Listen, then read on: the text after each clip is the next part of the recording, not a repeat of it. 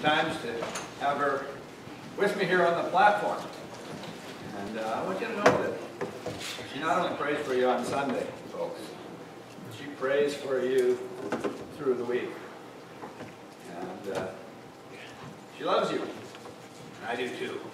I appreciate each one of you for sure. The message that I have to share with you today I've entitled Stepping Stones of Faith. Stepping Stones of Faith. And that was my goof, not the man at the soundboard. I want to talk to you today about baptism and about communion. You've seen the communion elements here at the front of the church. We're going to be sharing in communion in just a little while. But it seems that there's so much to understand and appreciate about God's gifts of baptism and communion. This morning I just felt, and through this week, sensed that the Spirit was leading me to do a teaching message about these ordinances, or sacraments, as some call them. I want to tell you a little story I heard long ago about two boys. One attended a Catholic church, and the other a Protestant church. And they were kind of curious about the churches that one another attended, so they decided that they would visit the two different churches on alternating weeks. So the first week, the Protestant boy went with the Catholic boy to the service at the Catholic church. And he saw some things that he had not seen in his own congregation. The priest was up there, and he would go through his ritual, and as he would do something, the Protestant boy would kind of turn to his friend and he'd say, "What does that mean?" He would respond, "I don't know what it means, but it means something." And a little later, "What does that mean?" "I don't know what that means either, but it means something." "Well, what does that mean?" "I don't know what that means, but it means something." And so it went. Well, the next week they went to the Protestant church. And after the preliminaries and the worship and all the good stuff, the message was given. And the sermon got kind of long, at least compared to what the Catholic boy was used to. And as the pastor preached and talked and went on, occasionally he would go like this and check his wristwatch. And then he'd continue to talk some more. And he'd check his wristwatch. And finally the Catholic boy goes like this. He says, "What does that mean?" The Protestant boy said, "He does that every Sunday, but it doesn't mean a thing." Today we want to talk about something that does mean something. Baptism and communion. This is kind of a teaching message. It might even be a message where you want to take notes. I've called baptism and communion stepping stones of faith. Now, some of you are new to the church and new to the faith.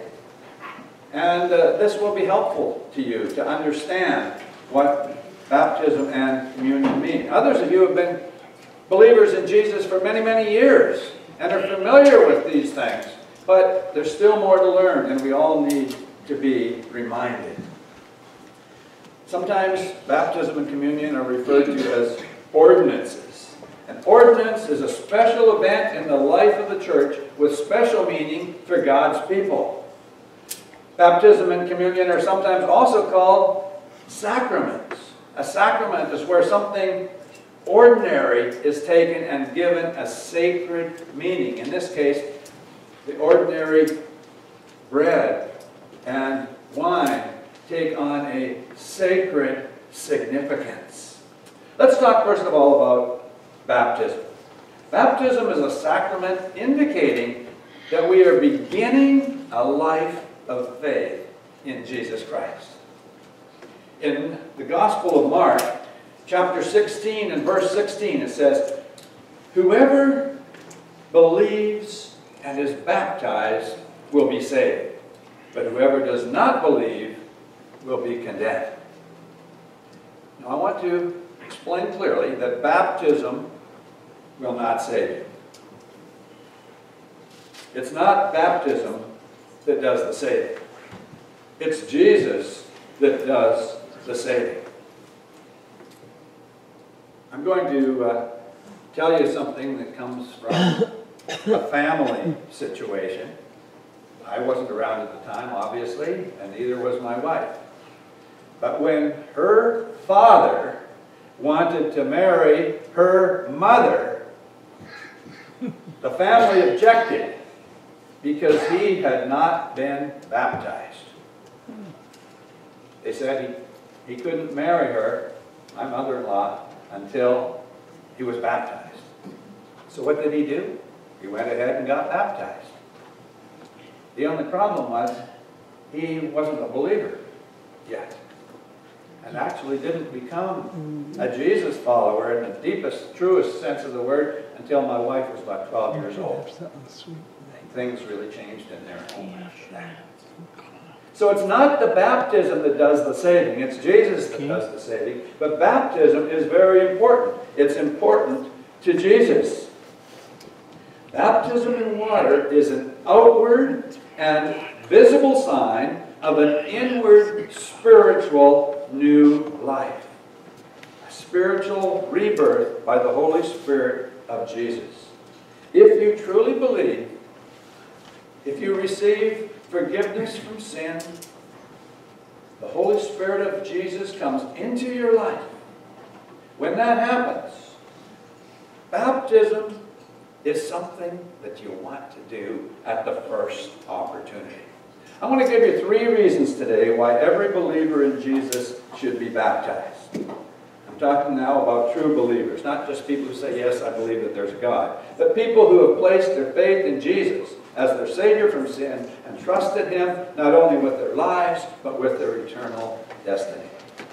Before I get to the 3 reasons for baptism, I want to just comment on the fact that for much of the evangelical church in North America, baptism has become almost an optional thing.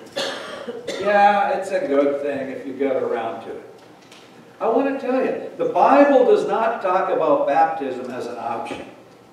It's the first step of faith and obedience. It indicates, I'm all in for Jesus. No turning back. Now, in the Be in Christ Church of Canada, of which we are a part, baptism is done normally by immersion, putting people right under the water and bringing them back out again. Bringing them back out is a really important part. We do not say that baptism by sprinkling or pouring is invalid.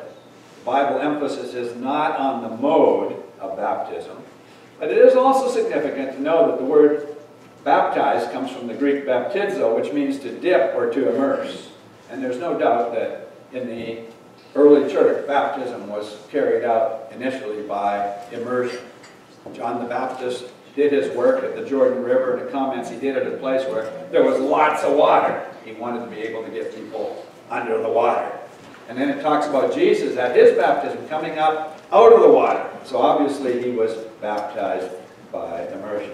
Now some churches baptize infants or young children.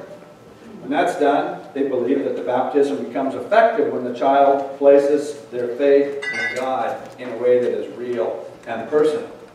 We believe that baptism should follow conversion. In other words, you come to faith in Jesus first. We do dedicate children at our church, but we wait to baptize people until they have made a personal commitment to Jesus Christ. In some cases, people have been baptized as infants, but now they've come to faith and they're baptized again. We belong to a group of churches that is called Anabaptist. That's really, again, baptizing, is what the word means. It was a case where people who had been baptized as infants came now as believers and wanted to be baptized again, and people gave them the term, the name Anabaptists. Now, I will say in advance that I have seen many people struggle about whether or not to be baptized. It's sometimes a thing that seems hard to do. I've seen people struggle about making the decision, but here's what I'll tell you. I've never seen somebody regret that they took that step of faith and obedience. So if you have not been baptized and you are a believer, I encourage you to speak with me and we'll set up an opportunity for you to be baptized in the very near future. Now, I told you I'd give you 3 reasons why Christians should be baptized. The first one is this. It's following the example of Jesus. If you're taking notes, write down the key word, example. The example of Jesus. In Mark chapter 1, verses 9 to 11, we read, "At that time Jesus came from Nazareth in Galilee and was baptized by John in the Jordan. Just as Jesus was coming up out of the water, he saw heaven being torn open and the Spirit descending on him like a dove. And a voice came from heaven, 'You are my Son, whom I love. With you I am well pleased.'" The Bible says that Jesus is our example. He's more than that, but he certainly is our example, and we want to follow his example. If the Father was pleased with Jesus when he was baptized, you can be confident that he will also be pleased with you. The second reason that I'll give you for being baptized is that it is the clear command of Scripture. Write down the word command. The command of Scripture. Acts chapter 2, verse 38. This is the experience that people had at Pentecost when the Spirit came in a new and powerful way. And Peter preached the message. And the people heard it. And they were cut to the heart, it says. And they said to Peter and the other apostles, "Brothers, what shall we do?" Acts 2:38. Peter replied, "Repent and be baptized, every one of you, in the name of Jesus Christ for the forgiveness of your sins, and you will receive the gift of the Holy Spirit."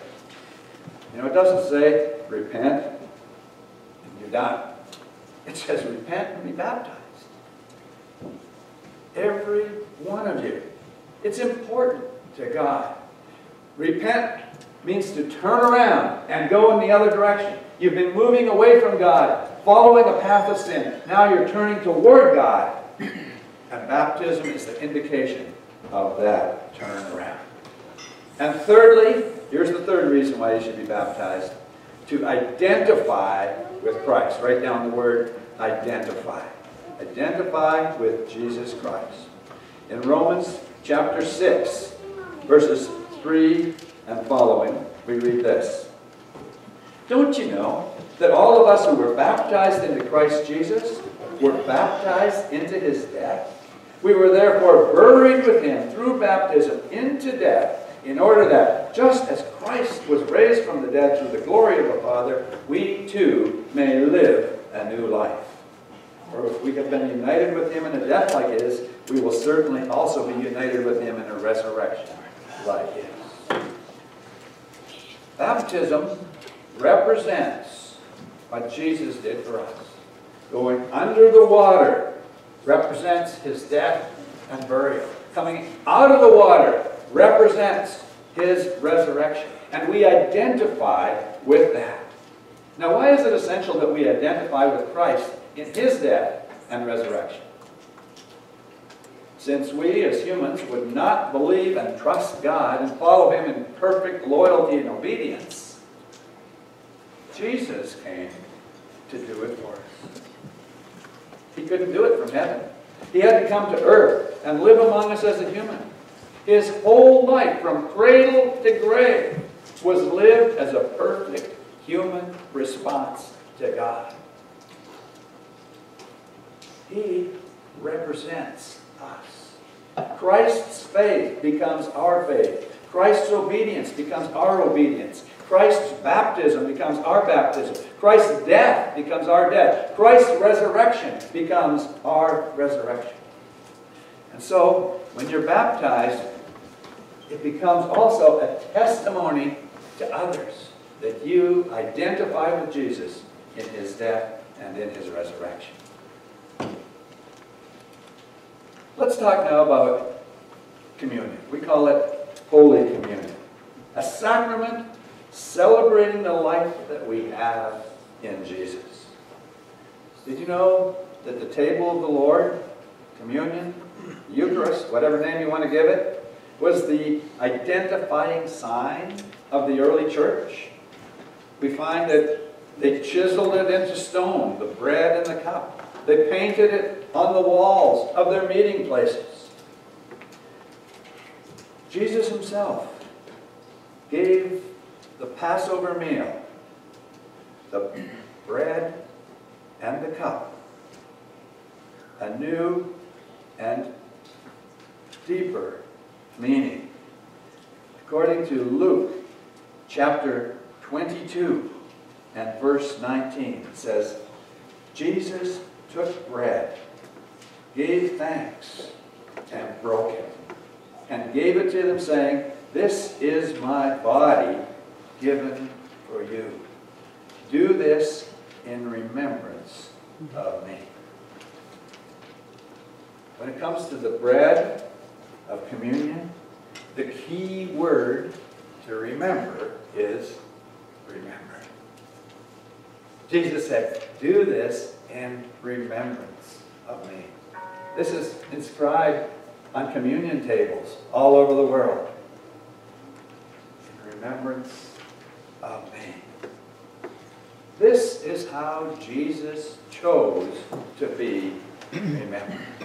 Do this, he said. And his followers, the church, the early church, did it. And the church continues to do it. And when we come to the table of communion, we remember Jesus. We remember his sacrificial death and his victorious resurrection. I tell you, never miss a communion service if you have the opportunity to be there. I found a quotation from a man by the name of Joseph R. Schultz. He said, "By the hearing of the ear, the seeing of the eye, the tasting of the mouth, the touching of the fingers, and the feeling of the heart, man is brought into a spiritual dimension that is not otherwise possible."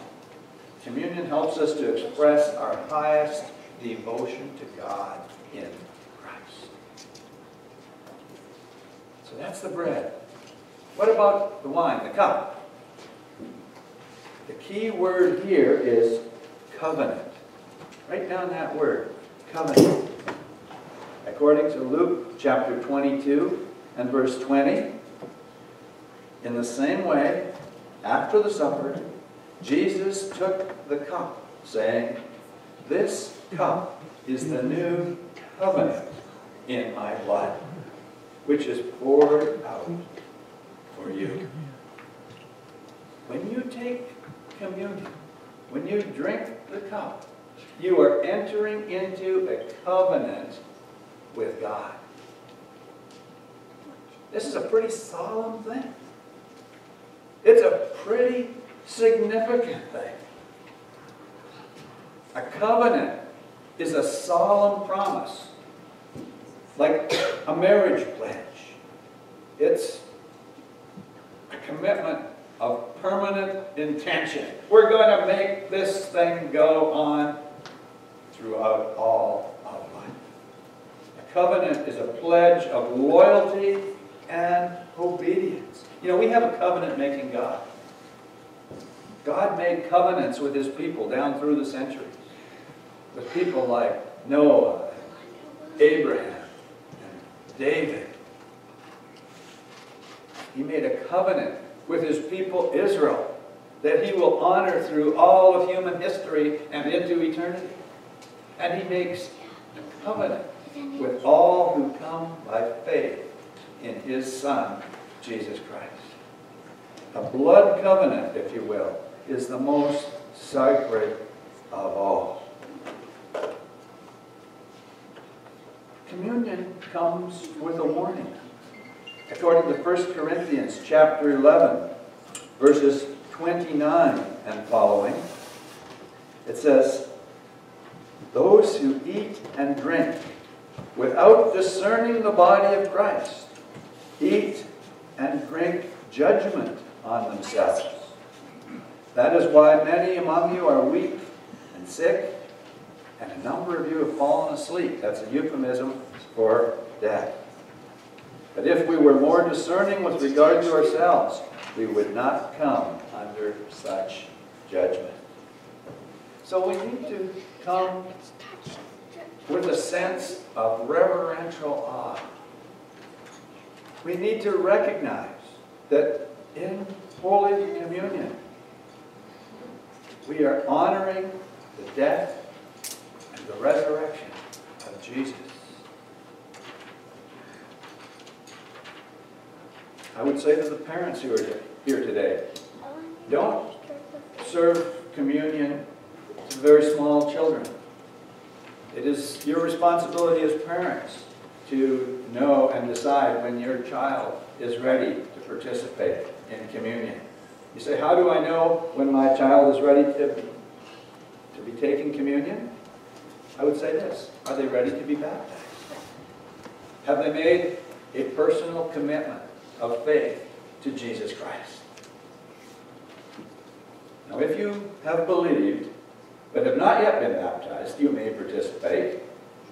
But I would say, do so with the intention to be baptized at the first opportunity. Understand that faith in Jesus involves not only belief, but trust, loyalty, and obedience. When you become a believer, you do not automatically receive divine perfection.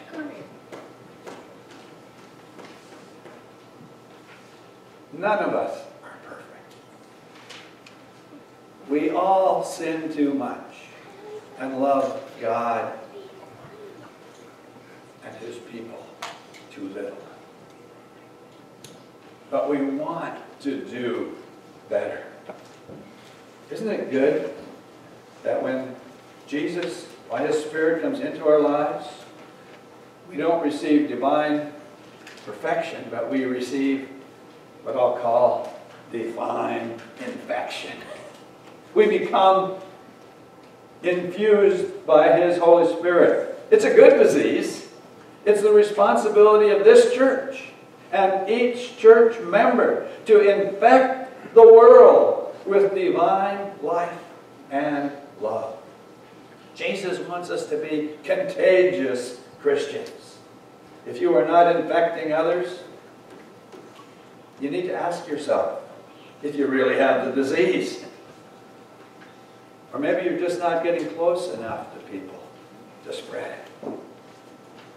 When we receive the body and blood of Christ in Holy Communion, we receive assurance. Assurance of our relationship with Him.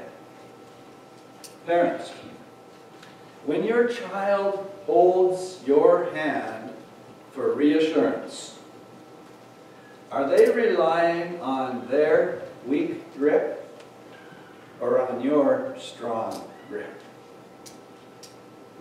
The answer is, they're relying on your strong grip, aren't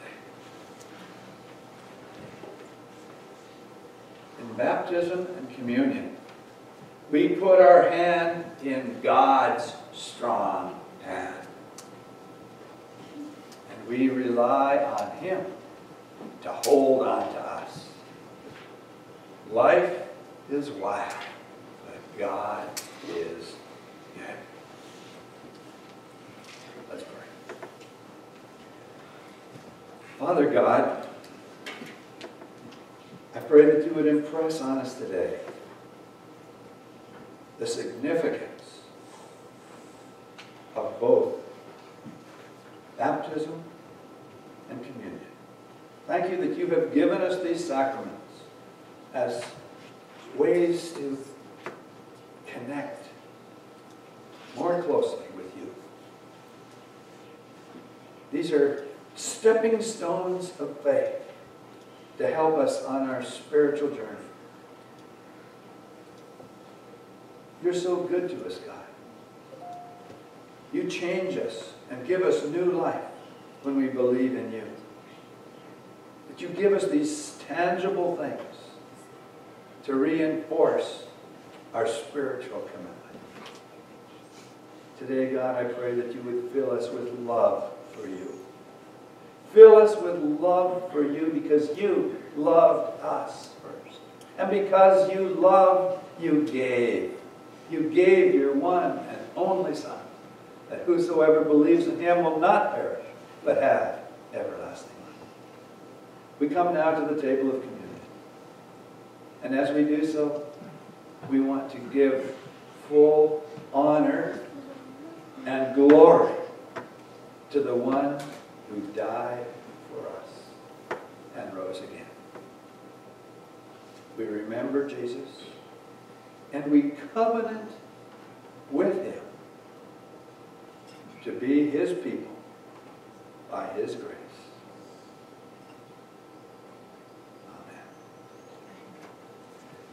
This time I'll call those who are assisting in the service of communion to come and join me here at the table.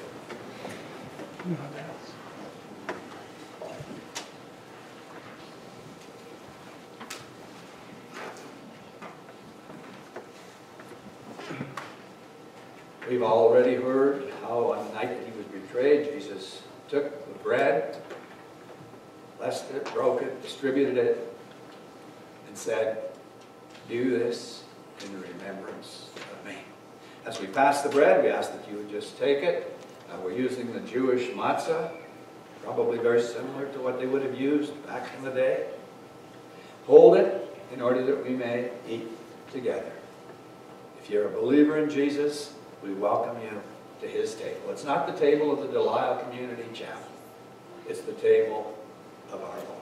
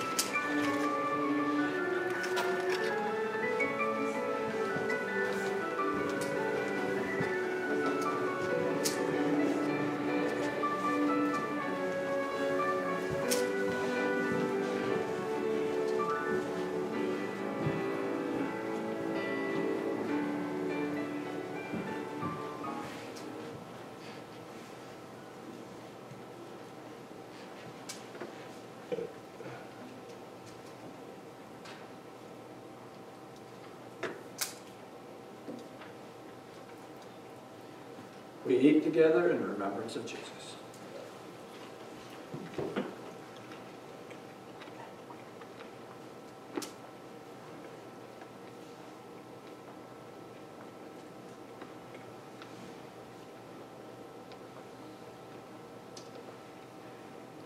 Amen.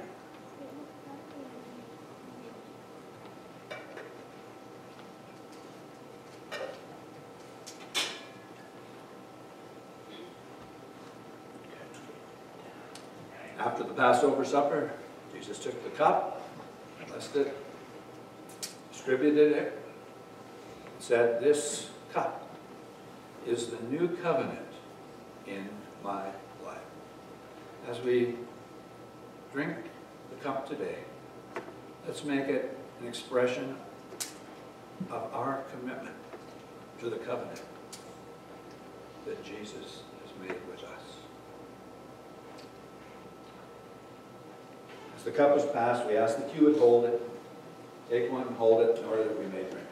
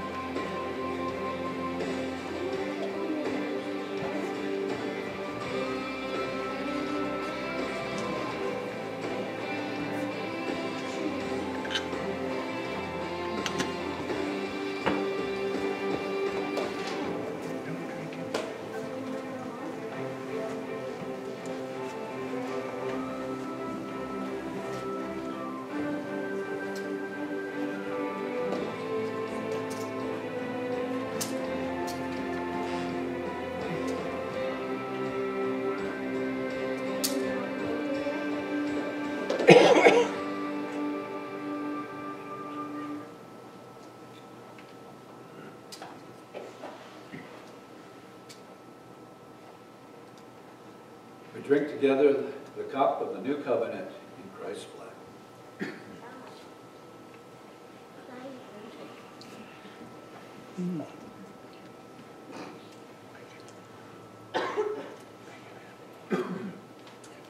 Amen. We ask that you would remain in an attitude of reverence as we pass the trays one more time and collect the cups. This is a great opportunity to just be in prayer, letting Jesus know that you want to be all in for him. No